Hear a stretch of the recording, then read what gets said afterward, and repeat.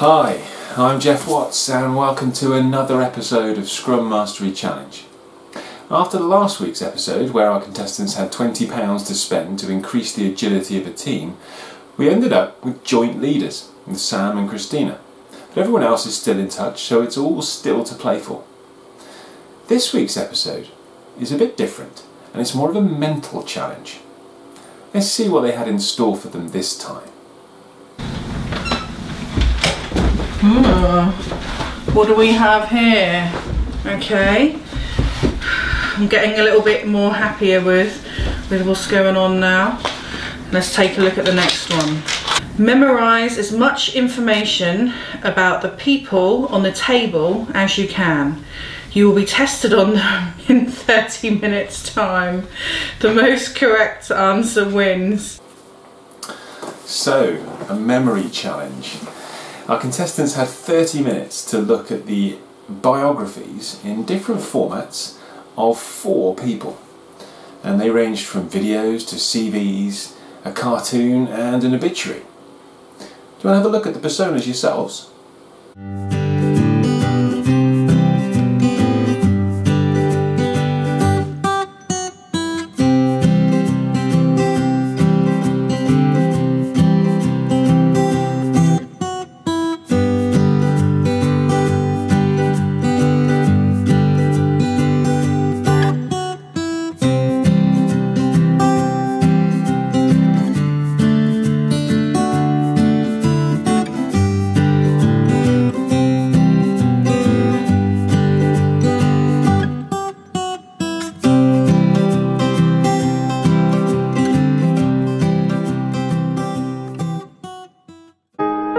I was born into October 1990 and my name is Deborah.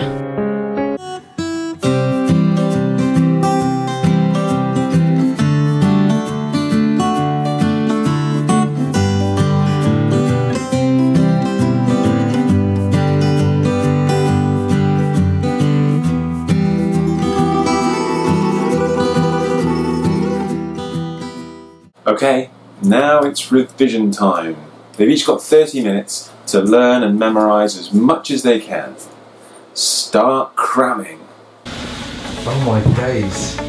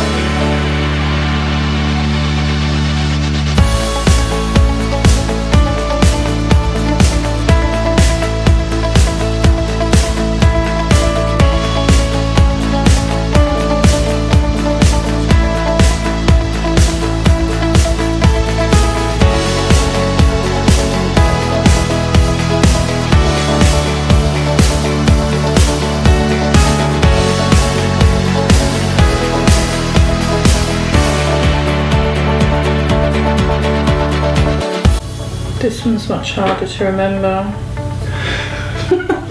I never read magazines with lots of words in, and that's because I just lose focus, because I'm a lot more of a visual learner. I'm just not going to be able to remember this one. Yeah, just focus my mind on the ones that I am. The Christmas of '95, I was operated on for appendicitis, and it was really scary for me.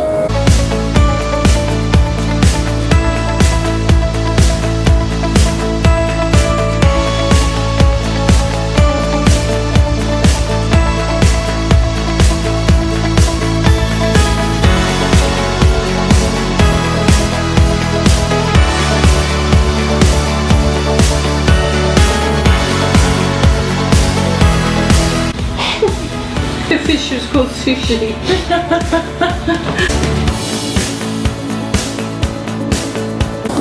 I mean, it would be easy if this guy hadn't done as much. If it helps, there's a clear principle at play here. Just the ability to present information in a simple and memorable way.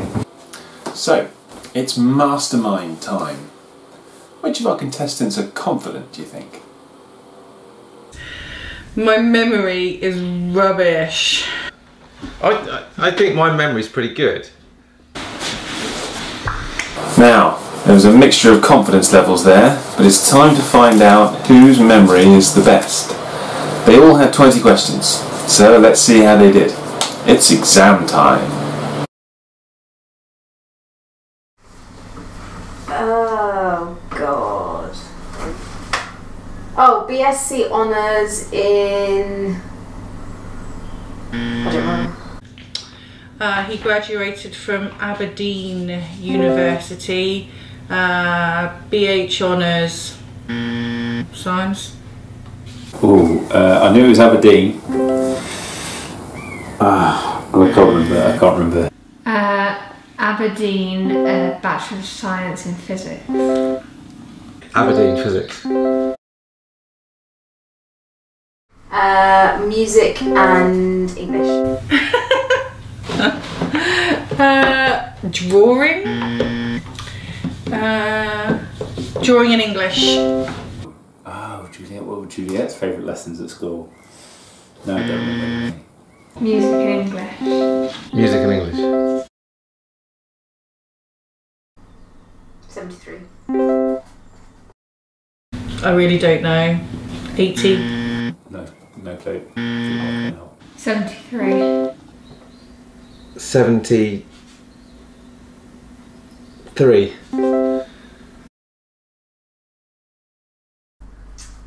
1990. 3rd of October 1990. 1990?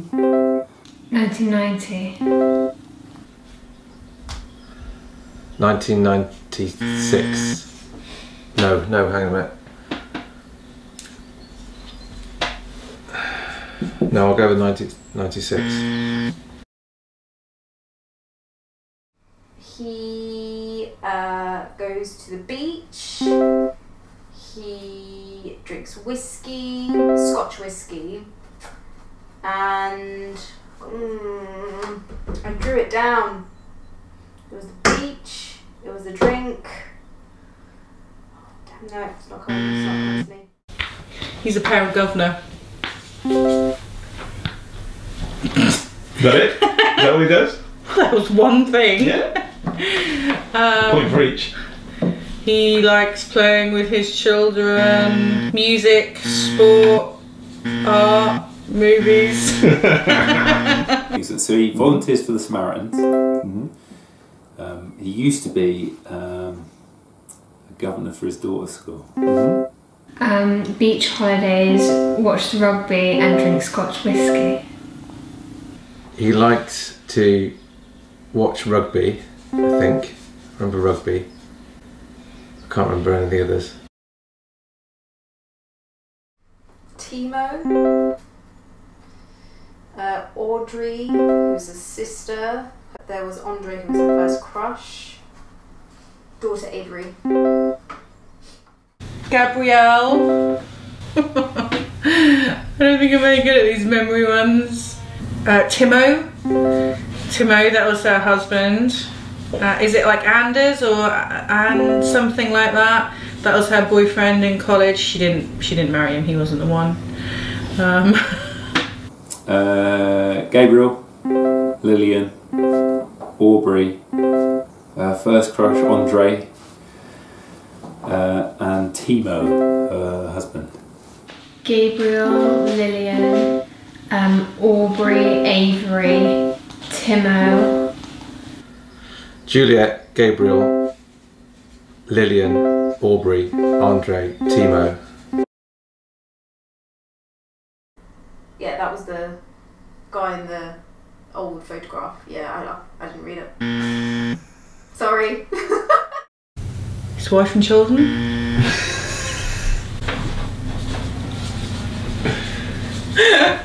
I don't know. No. Well, Laurence Olivier, Duncan McCree,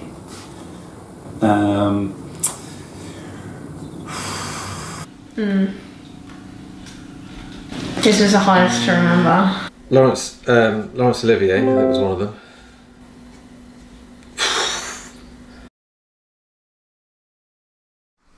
She liked playing with Lego and she liked Disney movies. And crayons. And Barbies. She liked playing with her sister.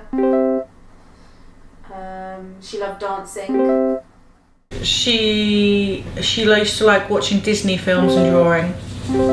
She liked coloured pens and pencils, or pastels as the video called them. Yeah. She also liked Disney, Lego, and to build houses out of Lego. Lego and Disney films. And like drawing and singing and dancing. Dancing and going to the beach. Oh, Barnsley. In house. He's done quite well for himself. Berkshire. Hull. Hull. Barnsley.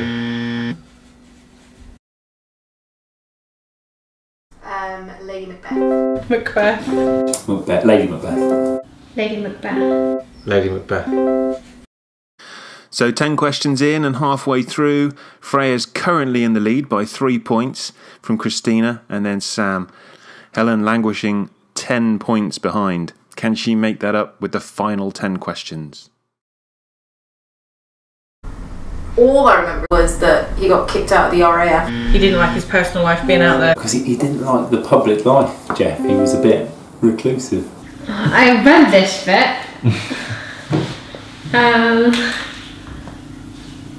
Don't remember. Because I'm going to say because he moved back to Scotland, but I don't think that's right.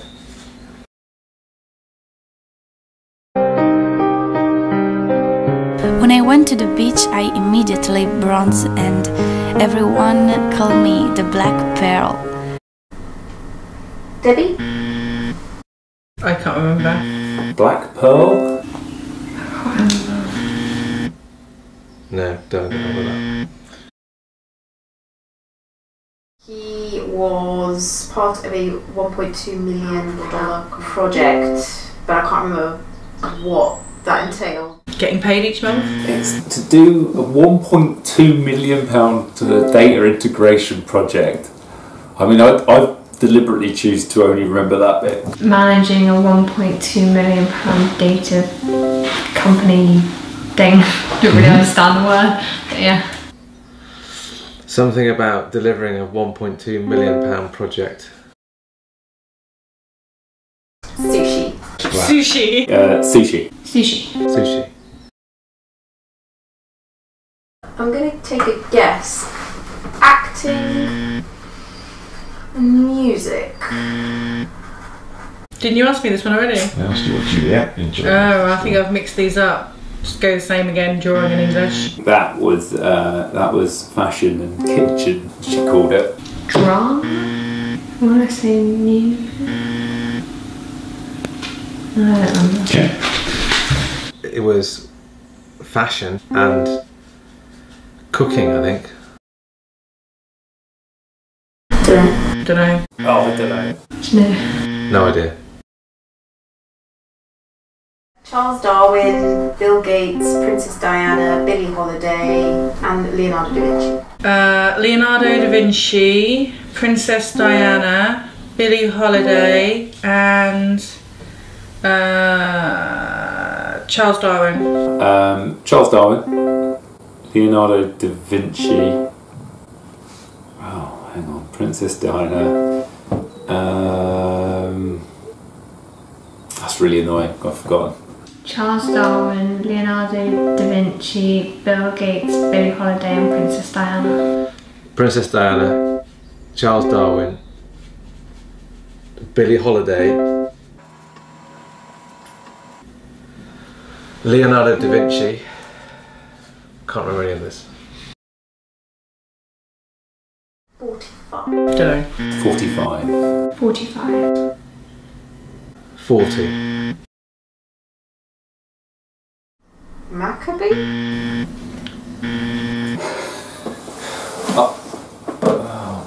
I I want to say Maguire. Yeah, Maguire, let's go with that. Maguire. Maguire? Disney. Disney. Disney. Disney. Disney. So I think they all did well. There were some exceptional performances from Sam and Christina, and especially Freya.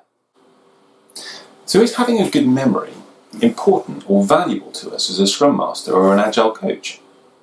Well, I think so. I think it helps build relationships, develops rapport, it shows we care and we're listening to people, which also shows a little bit of respect for them as well. Now, we're not looking to remember things like commitment so that we can hold people to account or anything like that, but it can be useful to be able to hold that data in our heads of things we've seen or things people have done, to be able to play back to them objectively and accurately, so that the people that we're trying to help have accurate data with which to reflect upon. A good memory can also help us connect the dots or identify patterns over time. If we can hold more data in our heads, then we can start linking things together and putting them in the bigger picture of the system that we're operating within, which can be helpful to us in analysing and getting at the root cause of something rather than just focusing on one specific superficial piece of data. I found that we can actually improve and enhance our memory with conscious effort, which surprises quite a few people that I work with. One of the big barriers to an effective memory is, interestingly enough, our self-talk. I come across a lot of people who say things like, "I'm terrible with names," or "I've got an awful memory." And whether or not that's true, it's probably not helpful, because it can become self-fulfilling as a prophecy. If we think we've got a bad memory, then we probably won't try as hard to remember things. We've given ourselves an excuse already that we're probably going to forget it. So a first step is just being very careful with the messages that we're giving ourselves, and then consciously coming up with a more helpful and positive stance. If you want to increase your memory, here are a few quick tips. First of all, tell yourself it's possible. Get rid of the self-talk that says you've got a bad memory or you're terrible with names. Just believe that you can do it. Start small and remember a few things, perhaps the shopping list, just from the local shop, and then slowly increase the number of things you memorise over time. You'll get better at it. It's a muscle. Perhaps try telling a story to connect the pieces of data that you're trying to remember. A narrative is so much easier to remember than just some random data points. And imagine things visually. Play things out in your head. See things happening. Pictures are much easier to remember than words. And then repeat. In your head, just repeat the same things a few times. That repetition will help things sink in. And don't beat yourself up if you do forget things. Just go again. If you're looking to make your message stick with somebody so that they remember it, don't forget you, then perhaps you could take some of the learning points from this exercise forward for you. Make things visual, make things engaging, short, sharp, to the point. And the more that you can connect with the person that's listening, the better it will stick. All in all, I think this was an interesting challenge that sets us up quite well for what's to come next. And with Freya winning this challenge, she now moves back up into third place, while Sam reclaims top spot on his own outright. Everyone's still in touch though, so it's all still to play for, with just 2 challenges remaining in this series. Anything can happen. I'm really looking forward to the next episode. I'm not going to tell you why, but I think it's worth tuning in. That's all I'll say. For now though, we're nearly done, and all that's left is for me to say thank you and well done to our competitors for another excellent episode, and to encourage you to subscribe and keep tuning in for the rest of the series. To get us to done, here are the credits. See you next time.